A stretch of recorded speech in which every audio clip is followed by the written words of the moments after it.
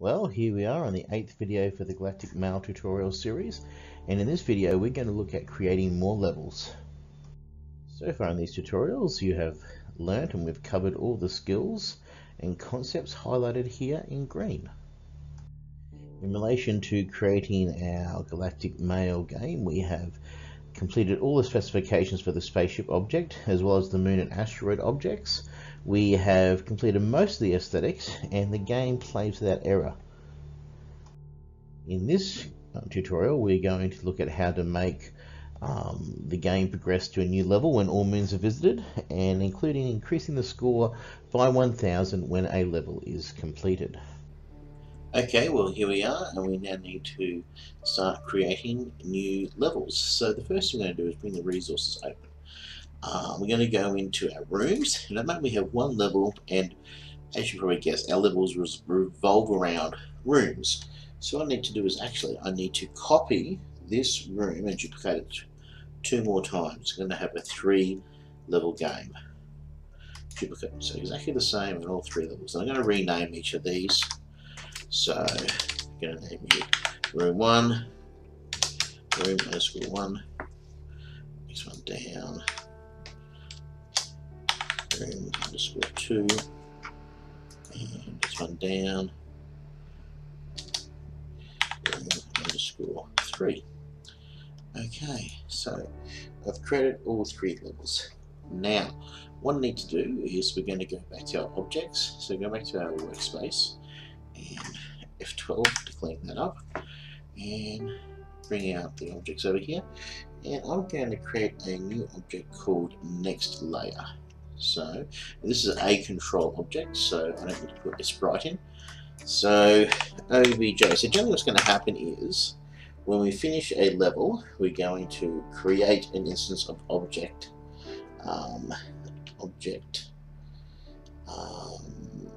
next level. And once we've done that, it's going to tick down, and once object next level has stayed up on the screen for a little bit, it's then going to launch into the next room. So object next level has been named. I'm going to create a set alarm. So let me say create set alarm. Now let's introduce the ideas of alarms. Now we have a few different alarms. We're going to be concerned on create. Going to create. When the object starts off, it's going to start ticking down an alarm. Now alarm are little timers that exist within the game. So I'm going to set the alarm, and the alarm I'm going to set, you can see there's a few of them here, 11 of them here. I'm going to set the first one, which is called alarm 0, and I'm just going to set it down to 45, a count to 45. So basically, when this object is created, it's going to set the alarm to 45 and start counting down. Rightio. So now what we need to do is we need to react when object 0, when alarm 0 actually reaches 0. So alarm 0 is here. So the event of when it's actually counted down, I need to do a few things. First off, I need to set the score, because we're going to add 1,000 points to the score. Remember, it's relative, and remember, score resides in our control object. Okay, and then I need to test if room. So if we'll scroll down and see if we can find the room section here, and audio buffers and times.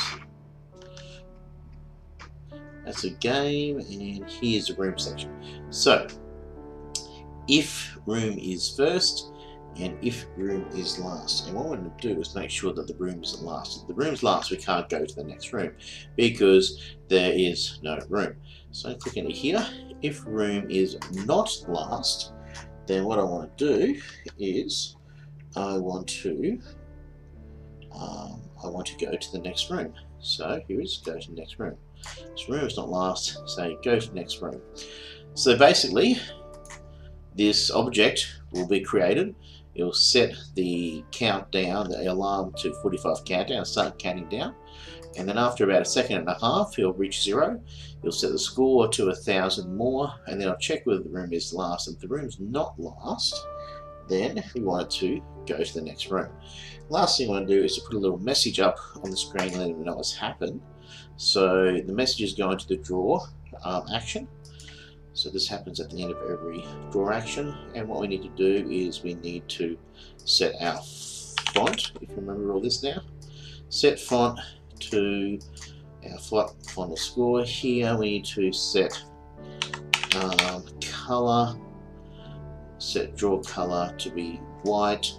I need to set alignment, so set text alignment, and I want that to be center, and then I need to actually draw a value. So drawing the value, which is draw instance, where's draw value?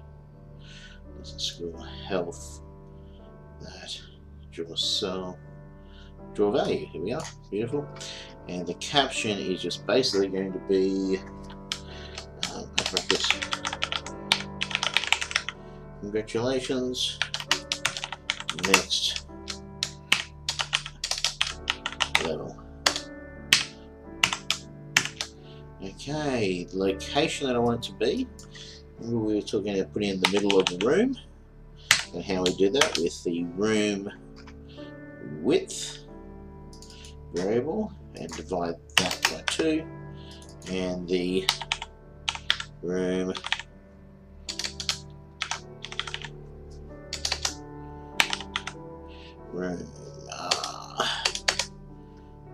height variable as well, divided by 2. So room height, room divided by 2. Okay, so now that we've actually created the object which is going to react when the rocket lands on the last moon, we're going to go in and deal with that interaction. So we're opening the flying object, right? And we want this to be triggered when the moon, when it lands on the moon. Okay, so some little things we need to change around. First off, we need to consider this happens at the moment. So the object lands. Okay, so we've got the object landing on the moon, and what we need to do when it lands on the moon, we need to consider first whether or not this is the last moon for it to land upon. Okay, so we need to do all this before we actually, just going to change these around a bit, okay? I'm just going to get to play the audio first. So it lands, make it logical, so it lands, so we play the audio, we increase our score by 500. Then, we're not going to change the instance of landed. Well, that doesn't really matter. We can do that later. In this area in here, I want to reconsider whether or not this is the last moon. So instances, get instant counts. This is one here with the little dots. If I move it into here, it will come into here. And the object I'm looking for is object moon. Remember, we haven't changed to special moon yet. So I was looking for object moon, how many object moons there are. Rightio. Get instant count, and I'm going to send that value to a variable called num moons. It's just a temporary variable because it will just exist in this actual action here. We don't have to worry about it being shared outside of the action. So the number of moons that actually, when it lands, how many moons are there? And then we have to have a test variable or an if variable. So if variable, and that variable we're going to check is num moons. If it is equal to 1, i.e. that I've just collided with the last moon in the room, then I want action to occur here. And the action that I want to occur is that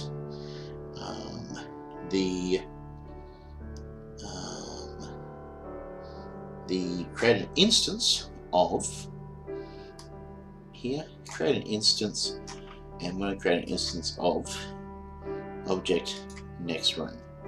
Okay, you don't have to worry about the zeros, that doesn't really matter. We can put it on the layer of explosions, why not?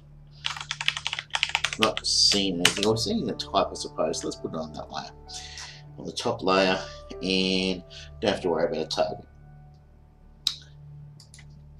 So we've got that completed now, so let's just have it. I'll actually move this out so we can see fully what this is doing. So our rocket's flying along and it bumps into, there we are, it bumps into a moon. Rightio? Rocket's flying along, bumps into a moon. Well, it plays this out. Oh, I've got the moon. Rightio? And then once it's played this out, it then increases the score by 500. And then it says, okay, how many moons are there? And it puts that value in num moons. Then it will come across to num moons and it will check that value and say, well, is that value 1?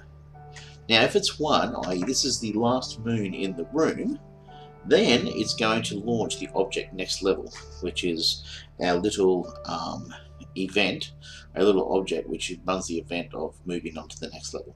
If it's not the last moon, then it just changes into object landed and it changes the moon into object special moon and it continues on as it did before. So let's see, let's just pray that I've done that all right and see if it works. So just running that, and of course this requires me to be skillful enough to get to the next level, which generally speaking I'm not. Oh dear. Oh no, it's had a fatal error. What's a fatal error? Okay, let's see if we can do some troubleshooting here. Fatal error, action number 1 in step event object moon for object flying. So I'm going to close you down. Oop. Object moon, object flying, which is you. Step error here. Let's just see if I can work out what that is.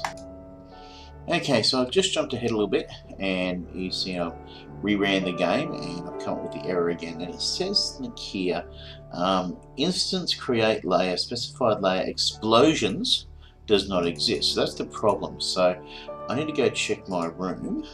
So in the rooms down here and room 1, and it's called explosion, not explosions. So yes, it is always that pedantic.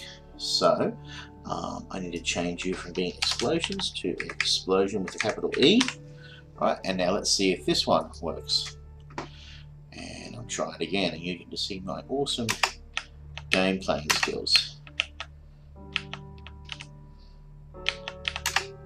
Yay! Congratulations, next level. And see, it's just up there for a short time. And then it ticks on. And you can, by changing the amount of the alarm 0 counter, it determines how long that's going to stay up there. Rightio. So closing that down. Now the last thing you need to do, now we've got our different layers. I'm just going to go F12, bring that down here, and next thing you need to do now is that we need to change difficulty, because they're all exactly the same, all those rooms. So I've got my rooms open here, room 1, and at the moment room 1 has, so I'm just going to have you, I've got to go on to the moon layer. We've got to keep our special moon, so that's on the instances. 1 can go, we'll keep 3 moons, and we'll just have 4 asteroids. Okay, one of those moons is a special moon, which starts off, actually I'll put 3 moons, keep the other moon in there, because you start on 1 anyway, so you're going to get down to 3, and we're just going to have 4 asteroids. Rightio, the next room, which is room 2, up here, put you in the right order, room 2, I've got my 4 moons, so let's again onto the instance layer, move those around a bit so it doesn't look exactly the same. That's my special moon, won't work. Okay, here we are, and I'm now also going to move the asteroids around, and I might add 2 more asteroids in, or 3, to make it a bit of a challenge. Okay, and the last one, room, well, again, I'm going to the special moon, the special moon in the middle. I'm going to go to instances and move our moons to different locations, and I'm going to 1, 2, 3, 4, 5, 6. I'm going to double all up. 2, 3, 4, 5, 6. Okay, so now we have all different layers, which all have different, so you see, different levels of difficulty. Okay, so I'm just going to save that, and that's that one done. Well, there you have it. We have a pretty much completed game now with multiple levels and score, etc. With just a few more touches, we're going to be completely finished. And in this tutorial, you'll see that we learnt about the alarm event. We've learnt about the actions of set alarm. If room is last, go to next room and get instant count. And we have also understood the concept, learned the concept about room and levels and room order.